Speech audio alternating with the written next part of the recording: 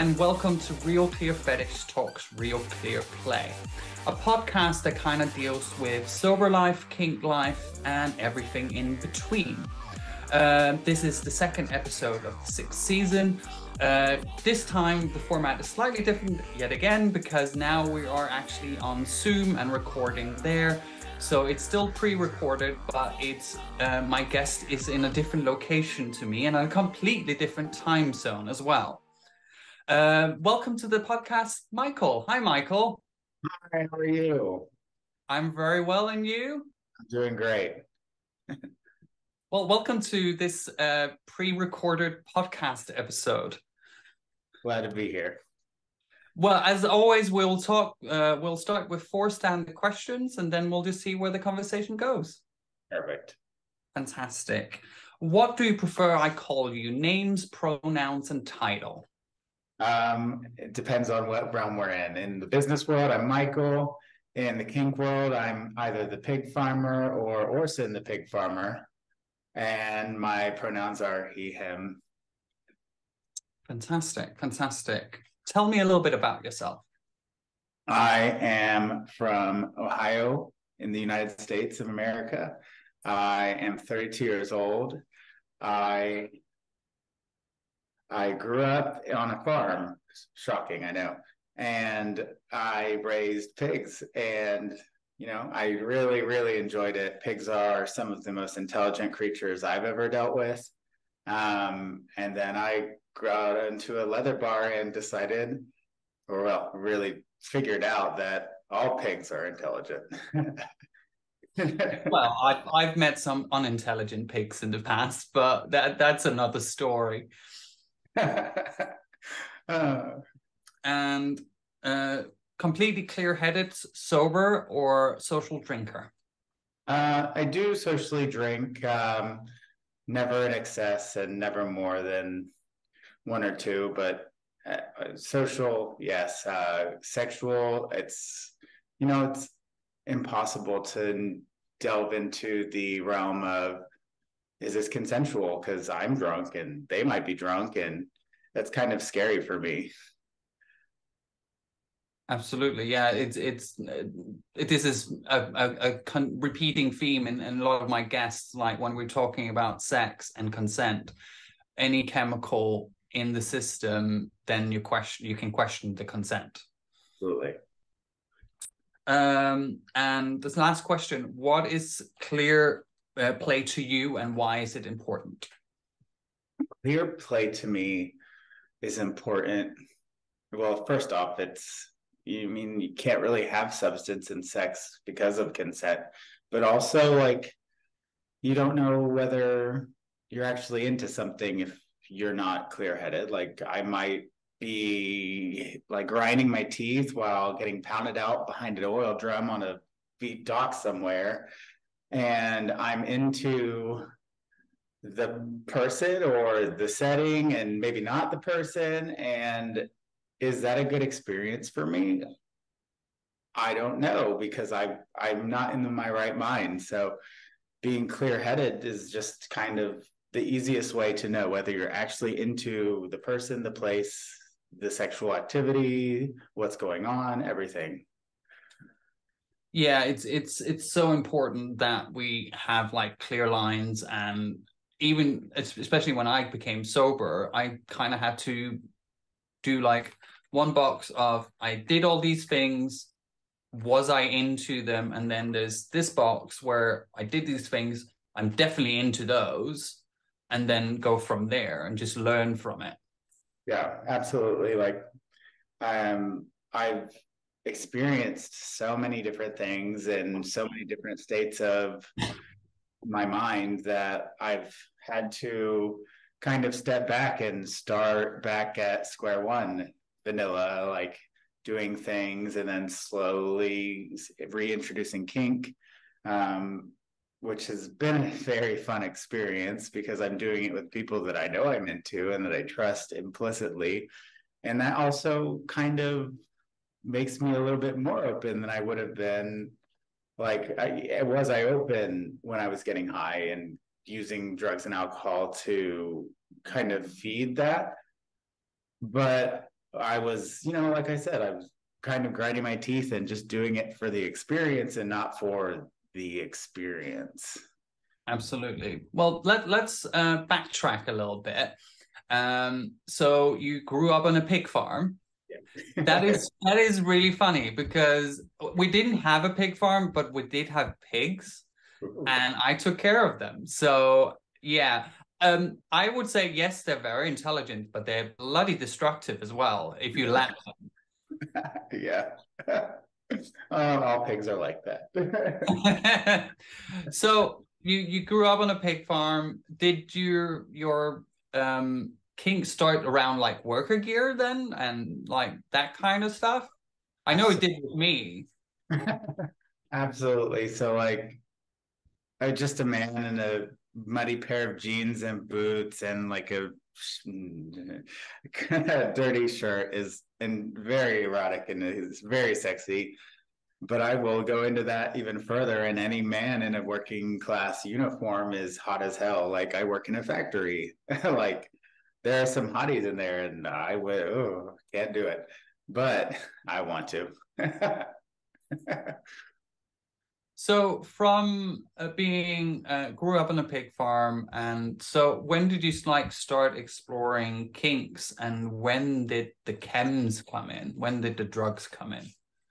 So I was actually I like studied dance and all that growing up a little bit off and on, and then as an adult, a very like 18 to 23, I was very into the dance scene, like classical ballet, some jazz. I was doing color guard, like I was really into that, which kind of like shifted my focus away from the sex for a while. But then when I got out of that, I moved to Cincinnati, Ohio, and walked into a leather bar, and the rest is history. I was obsessed with, first off, the smells, the looks of the men. Like, oh my God, they were some of the most beautiful creatures and men and everything in between that I ever met were in Cincinnati.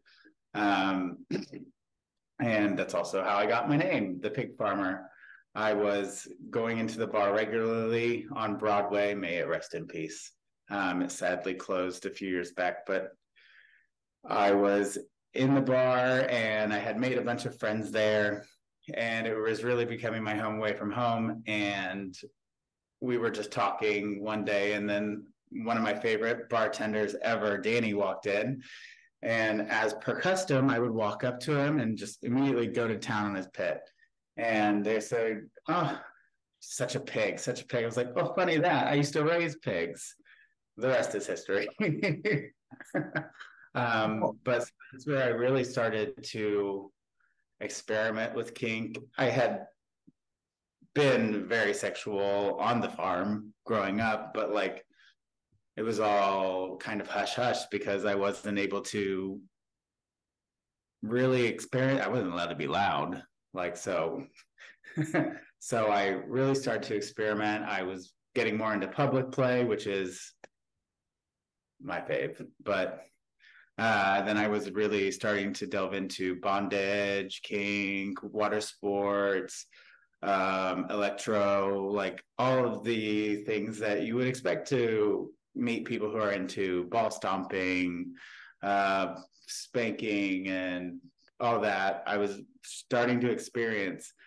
And then, sort of around that time, I went to a party with some asshole that I was dating, and he was like, "Here, try this." And he's like, "It's just like poppers, don't worry about it." And the red flags were going in my head, but there were a lot of really hot boys at this party, so I went along with it. And turns out nothing out of a crack pipe is legal. And Yeah, that's not like poppers. no, yeah, but I was into it. I wasn't necessarily into it, but then it just, earwormed its way into my mind, and it was all history and downhill from there. So I was partying then, and then I was also not being able to get as high as everybody else for some reason, and I was smoking 3 times as much as them. And then I eventually wound up with the needle in my arm and ruining my life and throwing away so many jobs and opportunities, and still experience the sex and kink and getting it all confused and what is sexual, what is the drug, and getting it all muddled. And then, yeah, just trying to get back from that has been immensely difficult and emotional and impossibly difficult journey. But I have to, like, I was so kinky and I loved kink, and like the kink family is so tight knit, supportive, and meant a lot to me, but I went beyond all that. So yeah. I don't know. You making me a little bit emotional listening to you because uh, we talked about this before the episode, and I asked your permission and to talk about how we met. Yeah. And we met in 2017 at IML. Both Mm-hmm. of our not in some random hotel room. That, as far as I remember, and that's how we've connected. Absolutely. First time around, we kept contact after that. Then I started getting sober. You struggled definitely when we've talked to each other, and I've even from a distance, I've sent supportive words to you, and it's like you can do this type of stuff. So it's so mind blowing, but also it makes me so happy that we can do this and we can actually talk about it in Yeah. past tense. Mm-hmm. I mean, I was this close to bringing up that moment walking into that hotel room, but I wanted you to segue because you're in charge of this thing. Well, I'm in charge of a lot of things. But it's I remember quite vividly hanging out with you because at one point we were outside the IML hotel and there was this random fucking guy following us around. And we had to get a security guard to escort him away from us. I've now started going, unless we had a paranoia together. Right. I was just like, was that real or was that the drugs? I was not quite sure, but I'm sure we both remember this situation fairly okay. I mean, I'm just glad we didn't lean into it and just like, you know what, come on, what's going on here? We'll figure this out. Absolutely, and do you know what? Even at my messiest, and you at your messiest with each other, it was not. We weren't. I don't think we were very. Sometimes when you're high, you become very selfish and you become very driven on certain things. Really? You never came off like that at all when I was with you at that time. You were very gentle and you were like still took care of people, even being messy, and so was I. It's so even with like meeting at a using stage in our recovery, Yeah. before recovery, um, you left an impact with me because you were such a gentle, nice person, and you don't meet them a lot when you go to these chill outs.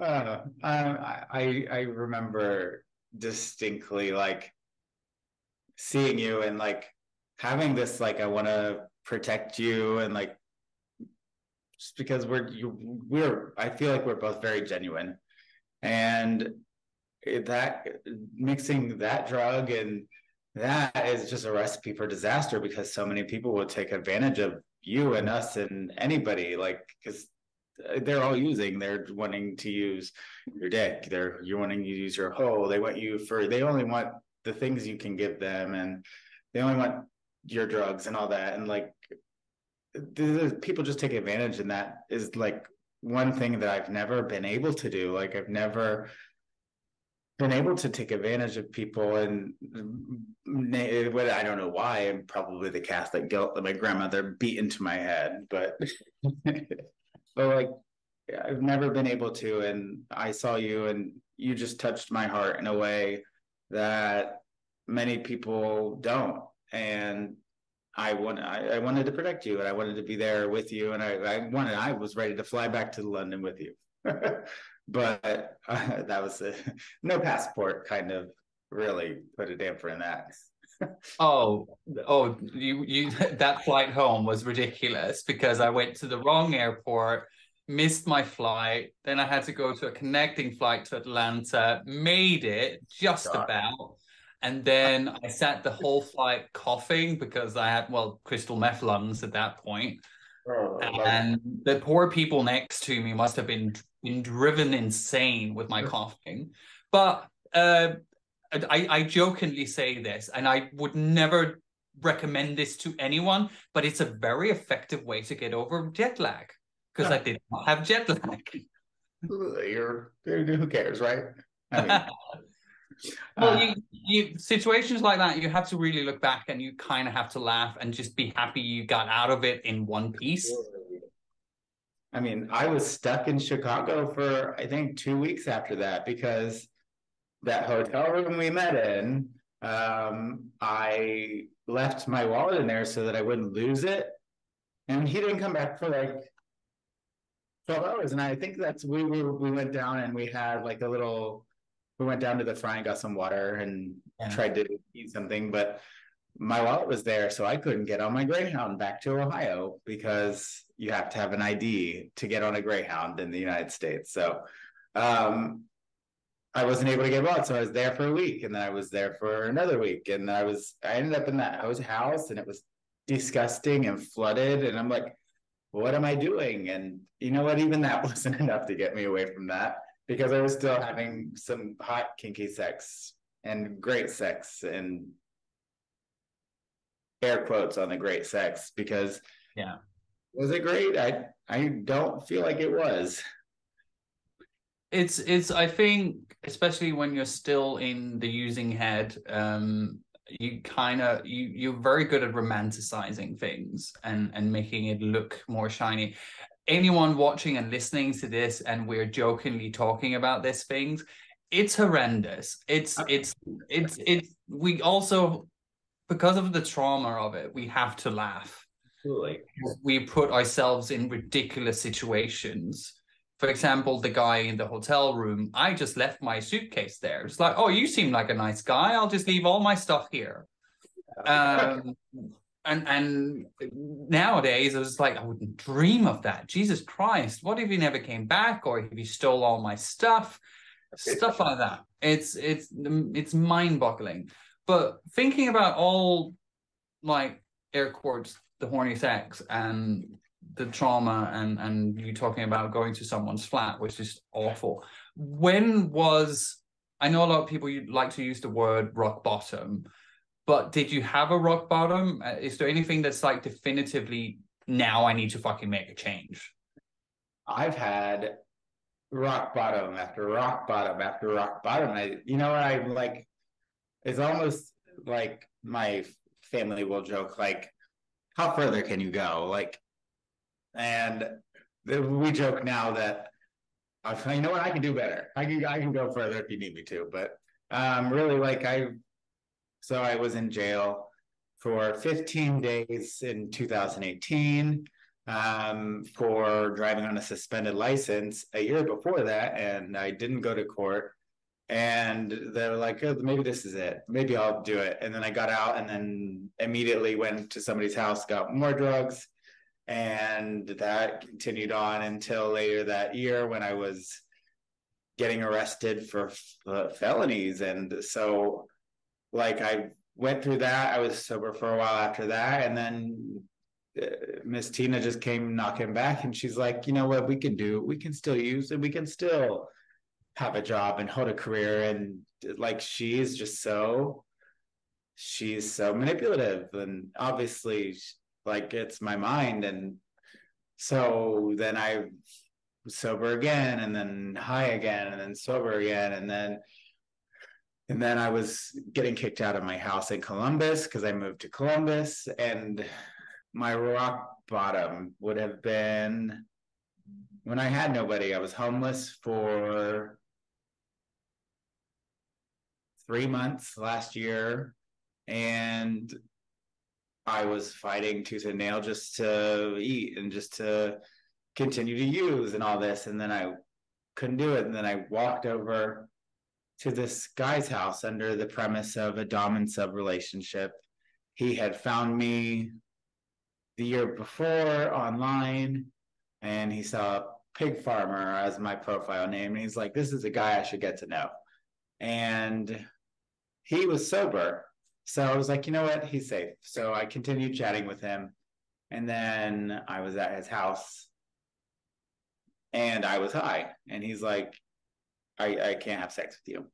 Okay, cool. I understand that. I need you to go with me to my ex's place. I have to get all of my gear because I go dancing at this point, and I needed my gear for my ex's house. So I was like, will you ride with me? And he said yes. And I got over there and he wouldn't go with me, which is understandable. His warrant. He wanted to do GHB with me. So he's like, can you get me some? I was like, sure, I can find some. Sober. Yeah. He wanted to, okay, so I'll have sex with you. Yeah, okay. And then he was like, let me tie you up. You're fidgety. Let me tie you up. I'm like, okay. Now, one substance or intoxicant that I've never, not at least since getting sober, when I was in jail, I got sober, obviously. After that, I could not handle poppers. Poppers, can't do them. They make me nauseous. They give me a headache. They make me sick. Well, I'm tied up in this man's house, and I had told him on numerous occasions leading up that I no poppers. Like, well, he's trying to ram it in. He can't get it in because I'm tied up. I'm fidgety, and I'm really not wanting this to happen right now because I wanted to experience this beautiful, beautiful man.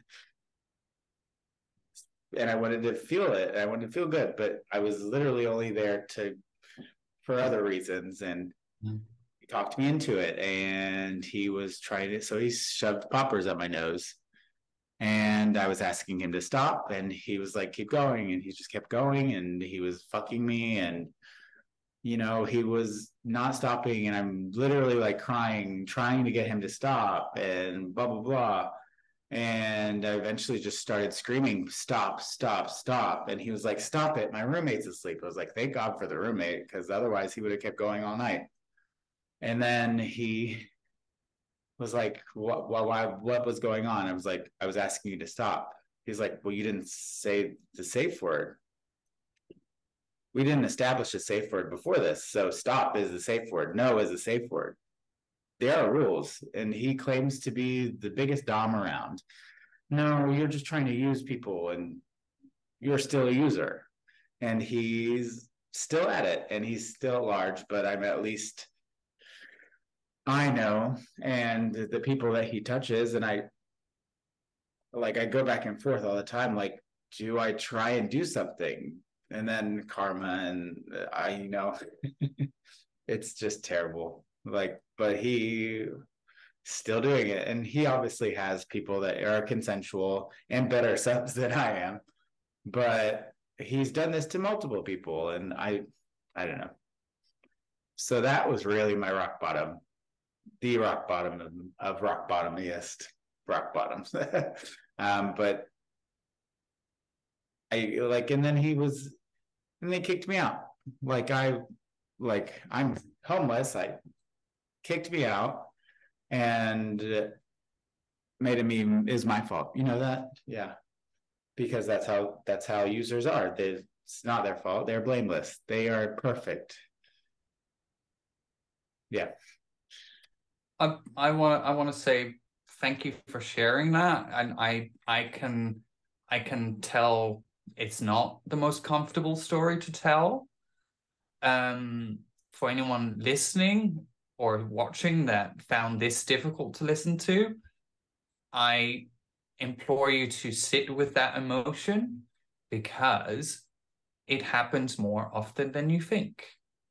I have other horror stories I've been told down the line, and it breaks my heart to hear this story from you because you don't deserve that. But I'm so happy that you feel comfortable to talk about it, because if someone listens to this and kind of goes, okay, he told me these things, red flags, red flags, red flags, it gives other people tools to look out for. Mhm. So And I want to thank you for that. of course, that's why I'm here, to help and to touch other people and make sure that I am giving people the opportunity to learn from what I've been through and to hopefully not have to experience the same things that I have. I'm at the point in my recovery where being I'm the only person that I can control. So I know that this day I'm not going to do these things. But now I'm at the point where I need to help other people recognize and behavior reroute and all those terms that I've learned about in my 6 spouts of rehab. And they need to, that's what I need to do. That's how I need to continue with my recovery, is to help other people. So yeah.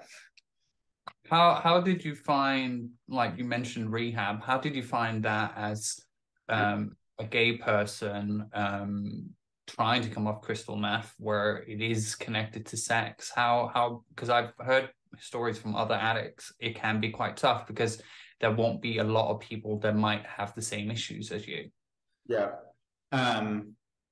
So my first spout of rehab was good. I got a counselor who I really connected with, and I kept him for 5 years. He was my counselor, and I continued to meet with him. I continued to talk with him.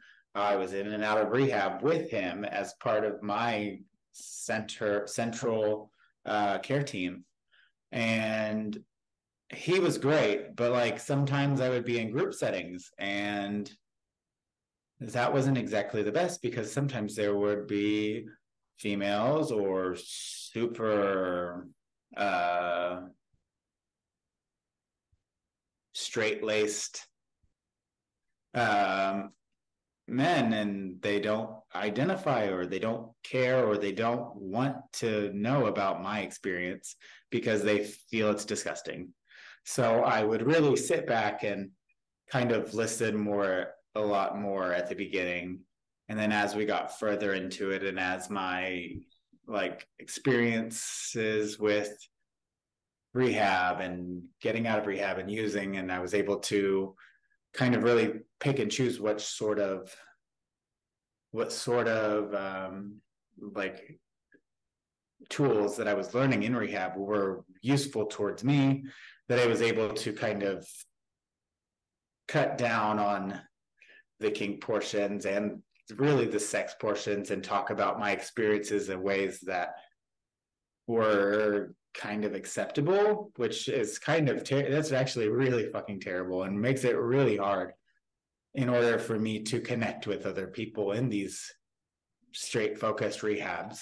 But I mean, I had to participate, because if you're not going to participate in your own recovery, then you're not going to recover. No. You have to be active, and so I had to really curtail everything I was doing and saying and how I was acting.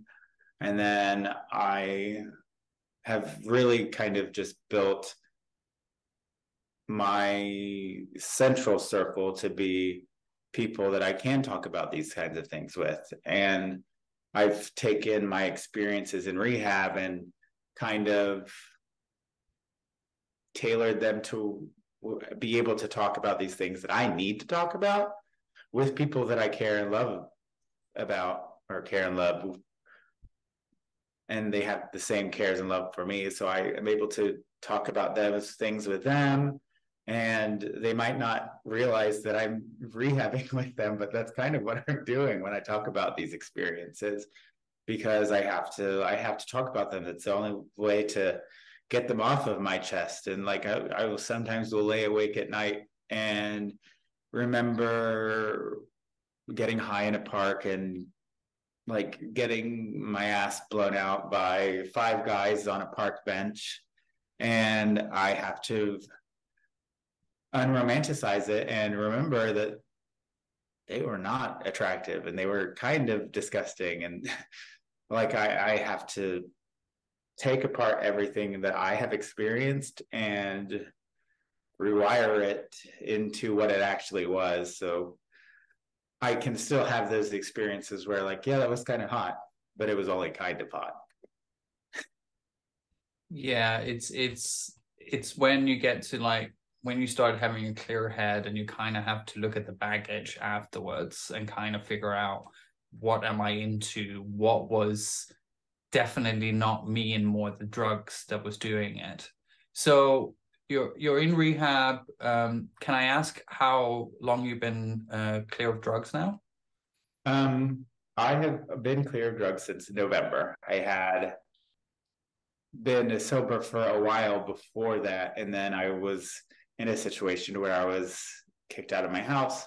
I lost my job. This was all at the same time that I found out that I was HIV positive. And so I was positive, and I was trying to figure out what that meant for me.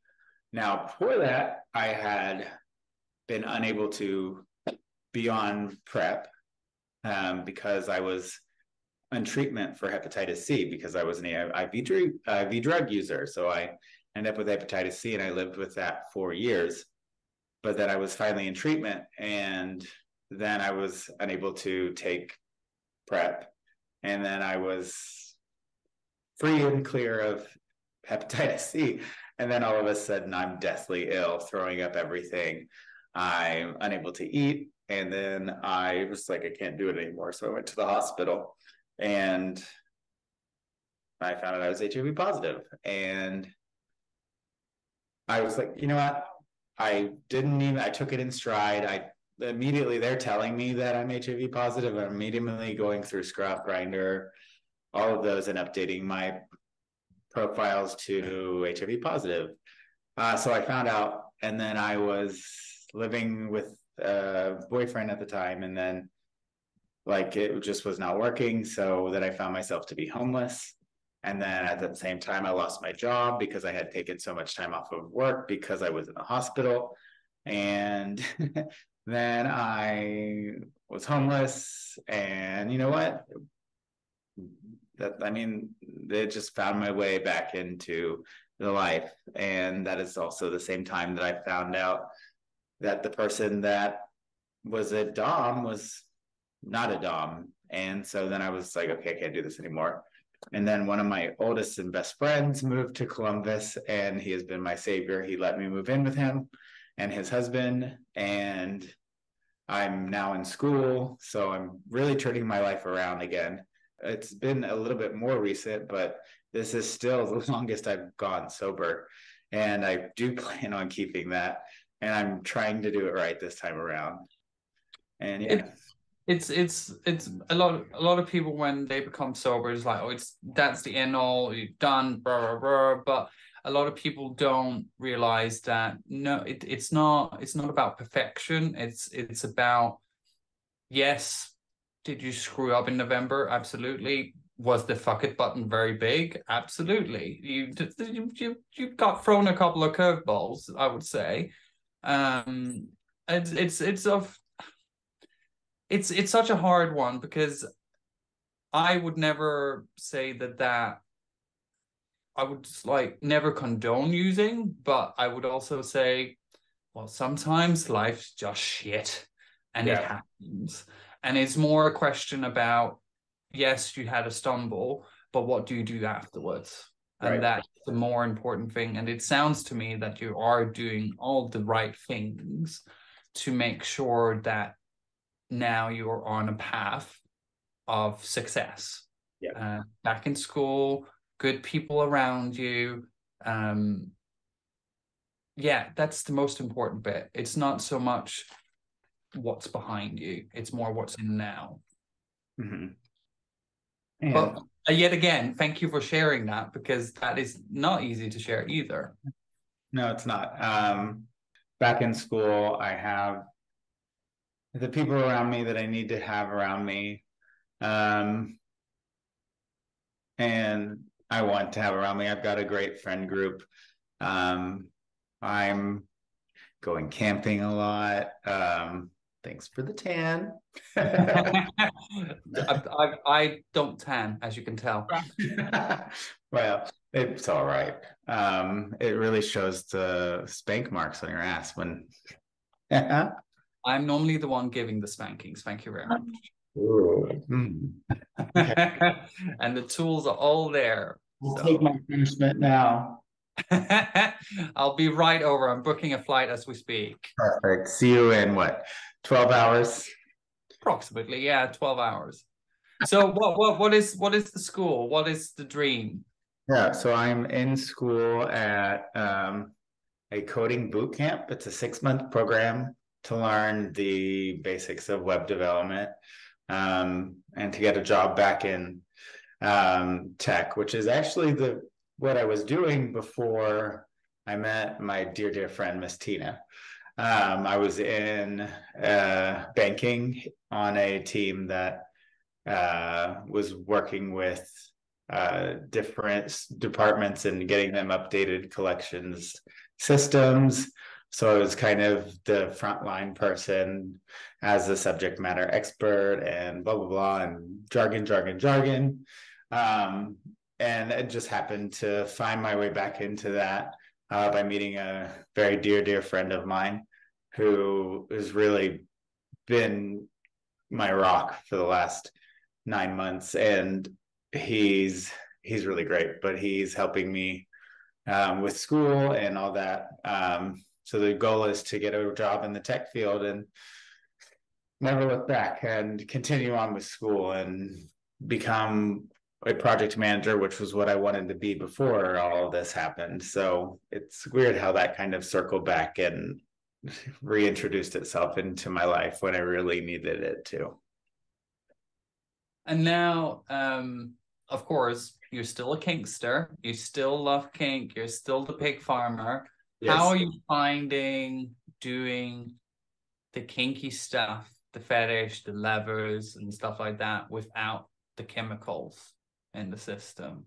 It's it's definitely different, if not a little bit more difficult. I'm a very, very shy farm kid. I know the people who see me don't necessarily see that because I've built this persona.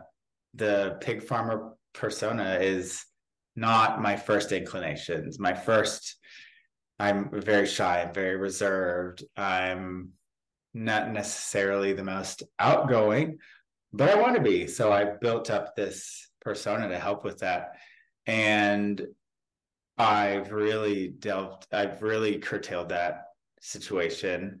And over the past several years, I've been able to, with the pig farmer, I've been able to disassociate those. So I've used the pig farmer in order to be a little bit more vocal and expressing the desires that I have with my sexual partners. Um, but the people that I am also sexually active with um, don't necessarily see that all the time. So yeah, I'm sure that can be confusing.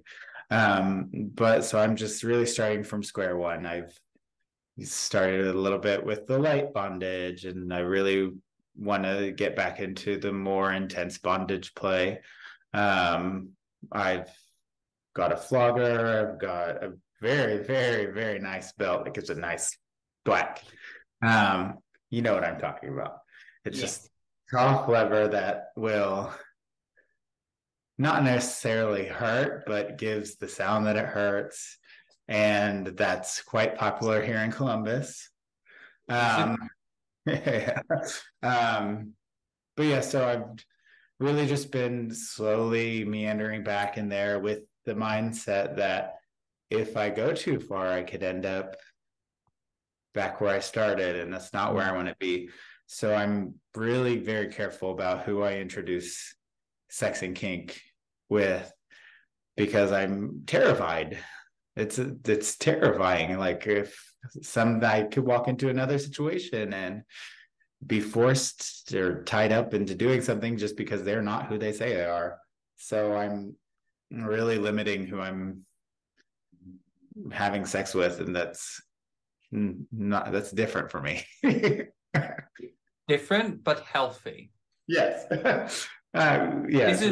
This is the one of the things we learn when we become sober is the word boundaries. Who fucking knew that we had boundaries and there were certain things that we don't actually want to do? And we can actually say no. Yeah, and so the saying no is really what is difficult for me, because I have it ingrained into me that I have to please people. Who knew? A gay man who wants to please people. But like, the no word is difficult for me to actually say, because my home life was not necessarily the greatest growing up. Was it terrible? No.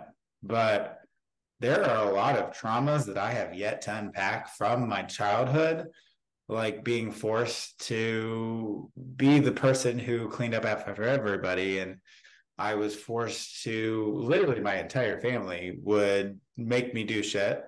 And I wouldn't complain. Would I do it immediately? No, but then they would get mad, and then I would start to panic. So it's been ingrained in me for so long that no is just a word that it should be my daily, like, I'm going to tell you no today. That sort of thing, like my daily affirmations of no. There we are. Um, so it's been an experience, and I have been very good about not getting myself into situations where I cannot foresee the end. And I'm not a fortune teller, but that was the one trick that I learned that I became very good at in rehab was, is this going to lead me in a situation where I could potentially say, yes, I would love to do drugs with you. And I got quite good at that for a while, until last year. But I've really started focusing on at least predicting the next two steps. Where can this go? And do I want to go there? It's also very good when you have a good safety net with good people around you, and if potentially, I definitely have been in situations at parties where I've seen early recovery. I got triggered by standing in the queue for the toilets because that would be where I would go and snort something. Yeah. And it completely blindsided me, but I had a friend there. I could just kind of go, do you know what? I'm struggling a little bit here. I need to get this out of my head by saying it to you, and then I'll feel better. And I did. And that's the thing with addiction, is if you sit on it, it builds and it builds and it builds and builds until you hit the fuck it button. Yeah. Yeah. And so, like, I was very reckless early in recovery, and probably, like, not everybody could recover the way, I mean, everybody's recovery is different, but the way I did it would probably have everybody clutching their pearls and like, but I would literally throw myself into situations until I got the fear exposure, or what's the actual term? The trigger exposure. Like, I would do it with people that I could have those situations, and I wouldn't necessarily tell them that I was going through it, but I would relay, like, oh, last time I was here, I was smoking crack in the bathroom. Yeah. And that would be how I would verbalize that. I like, so I would, because I don't want anybody to worry, because that would be the worst, right? But I would. You know what? The way you told that is like, oh, you would just like a throwaway comment saying, yeah. Oh, I used to smoke crack here. Or, you know, I do that all the fucking time. And especially for I refer to people who don't use drugs. I have never used drugs. I refer to them as muggles. They don't really know the fucking trauma about it. And you could just see the horror on their face. It was like, geez. I was like, no, no, no, it's fine. It's just popped Right. in my head that I wanted to stick a needle in my arm. But Right. that's fine. I've now said it to you. I'm Yeah. making myself accountable. I Yeah. scared the shit out of you, but that doesn't matter. You listened. Right. Yeah, and then, that is very entertaining, and I've really in my work environment that I'm currently in as the factory, the very blue collar like working guy, like they some of the things that I say is just like kind of like just to see. I love pushing those boundaries and seeing their responses and shock value, and it's very entertaining to me because at the end of the day, like I don't want to be in that environment, so that's my coping mechanism, and they love it, so I'm glad that they love it because I'm not getting my ass kicked behind the water cooler, but So but on your Instagram, the pig farmer, 1609, is yeah, it? yeah. Yeah. What's the 1609 for, by the way? No, I graduated high school in 2009, and 16 was my soccer number. Oh, Yeah, okay. Okay. So there was a little story behind it. yeah, a little But bit. it shows you as well, you have a separate profession as a go-go dancer. Yeah. Do you still do that? I do, and I just did it as recently as 2 weeks ago. Um, I really got into that again because I had stripped a little bit back before all of this happened, but I got into it last year as like just a little reason to go to the bars, really, Mm. without having, yeah. So like I do drink a little bit, but I don't drink in excess, but I like to dance because then I can dance and just let loose and really just feel the music because music has always been such a powerful part of my life. But I love to dance but I don't necessarily want to dance with anybody. So it was just kind of the natural progression. So I do go dance a lot. I mainly travel outside of Columbus to like Pittsburgh, Cleveland, Cincinnati, Dayton. Um, and I will go dance around, and it's just a fun excuse to get out to the bar without so that I have to keep a clear head because if I'm fucking trashed on the box, I could literally break my foot, break somebody else. Uh, yeah, but it's a fun thing to do, and um, quite good at it. Well, you did mention earlier that you used to study dance, Yeah, so I would assume so. right. So it's a lot of people now watching and listening. I kind of goes up, but did he not say he was shy? But there is a very big difference performing on a stage than actually interacting with people. Yeah. I just, if anyone looked at my Instagram, I just did my first solo with my chorus last season in Yes. full levers. I I, did the rap verse in Vogue. yes. And a lot of people was like, well, Ralph, you say you're an introvert and you're really shy and slightly insecure. And in most cases I am. I'm take me out of my levers, I'm very uncomfortable. Right. But that was you kind of get to a point where if you go on stage, you kind of go like, fuck it. Yeah. You just go for it. And then so like we all have like our armor. So like if I were like I was in New York City this past weekend for like a quick vacation, and like you can dress any way you want in New York City and nobody's going to give you much about it.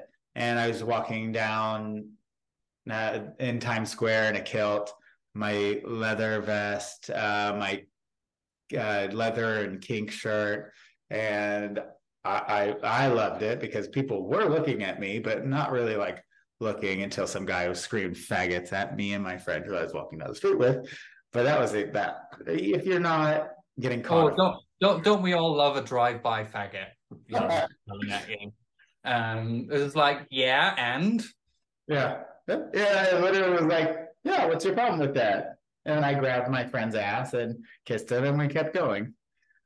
But I mean, so like it's so sad that you're in an uncomfortable setting. So I'm immediately going to default into, well, my armor. So I'm going to put on my leather vest or a kilt. I love a kilt. Uh, Kilts are my favorite. And my leather kilt is my absolute favorite, but I couldn't bring it because of, the packing. I only took a carry on. I have a beautiful northbound leather kilt, and it's like 6-7 kilos. So taking that in hold luggage, forget it. Right, right. Yeah, so I threw that on and I felt the most confident. I mean, as I ever feel, but like that's my armor. So like that's my Superman cape. So just to like, we're not going to completely stop right yet, just yet, but I'm just curious, what is your favorite piece of gear? Besides the kilts, of course, you've just mentioned, but what? I do have my very, very nice leather kilt that was in fact, I had custom made to match a leather formal that I used to have until it was stolen from my car. I locked the door, my fault. But that is probably my favorite, but is not the most. I don't wear it that often, special occasions. My vest, though, is probably my favorite because, like, I've never had the greatest body. And the body that y'all see on my Instagram is not the body that I see when I look in the mirror, obviously. But I feel so comfortable in my vest because so everybody's like, why don't you wear harnesses? And I do. I have a harness or two, but they literally just drive all the focus on the part of my body that I need to work, that I feel I should work on more, but don't because.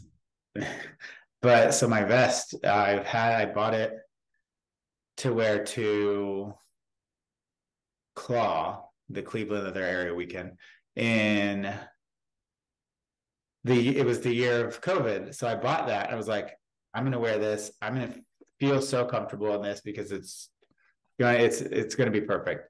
And then of course COVID. And I didn't really get to debut that much until after that. And by that I'd had it for 2 years. And so I wear it regularly. And if anything happened to that vest, I would probably be very upset and go out and buy a new one. But it's just like that vest meant so much to me because it was the first leather that I owned that made me feel so confident and made me feel so sexy. It's gear has such a power. I've definitely had people comment on me when I put my full levers on. It's like my body posture changes, my attitude changes.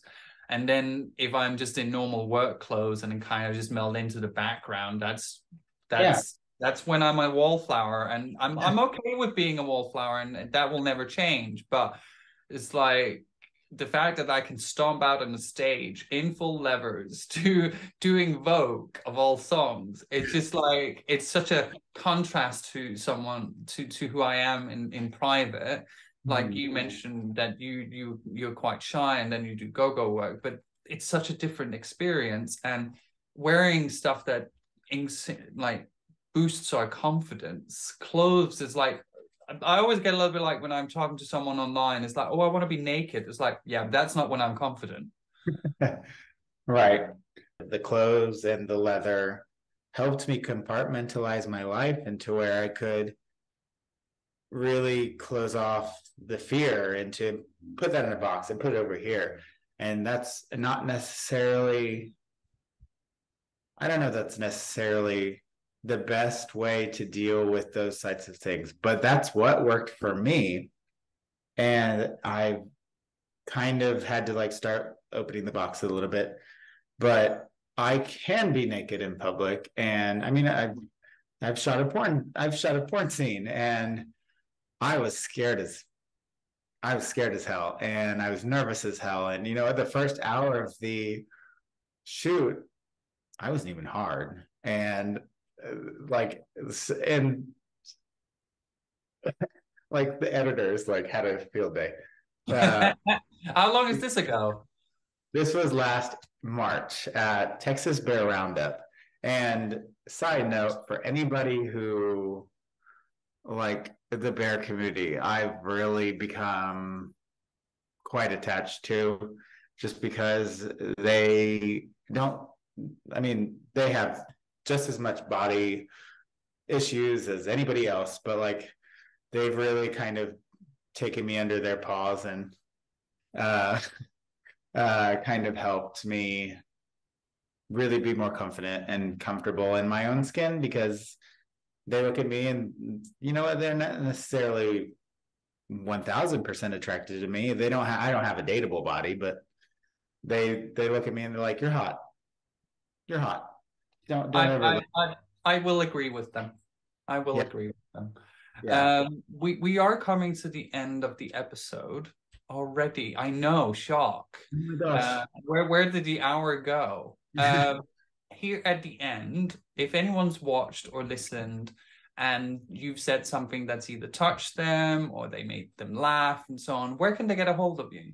Okay, so I do have my socials. I have a performer profile, Orson the Pig Farmer, or is it no? It's just Orson Pig Farmer on Facebook. My Twitter is Pig Farmer 1609, and my Instagram is the Pig Farmer 1609. And if you find my Muggle profile, you will sadly find that I'm nearing my friend limit. So you can shoot me a message. I will see it. Well, I can only say thank you for coming on and being so frank and so honest and just completely just being open about what you've been through. And I can only absolutely thank you for that. And it's like you almost made me fucking cry. I'm not gonna make you pay for that. So I'm just so happy. And of course, I mentioned this in the last episode as well. If anyone's listened to this and this episode has been tough, there's been some tough subjects. If you've been triggered, if you have become upset or anything by anything that's been said, reach out to any in your local community, reach out to Micheal, Orson, or to me. We are all here to help each other, and that's the main thing, because addictions is such a kick in the ass. It is the hardest battle you will ever fight, and you have to fight it every day, but the amount of effort you have to put into that fight does shift the further away from you get, but you still have to fight, because you never know when something's going to happen, and you're just going to not have fought for long enough, or if you've not fought at all for a while, then you're going to be right back in addiction's arms, and then you have to start over. And yeah, reach out. Absolutely. Thank you very much for coming on. Of course. Thank you so much. Thank you very much. And that was this week's episode. It was absolutely lovely to have Micheal/Orson on to chat about his journey in recovery, kink, and go-go dancing and so on. It was absolutely a joy to listen to. I was so happy to have him on and actually see him flourish, because he has a big soft spot in my heart. Absolutely. I'll be back again next week with the following episode. So stay sober, stay kinky, and bye.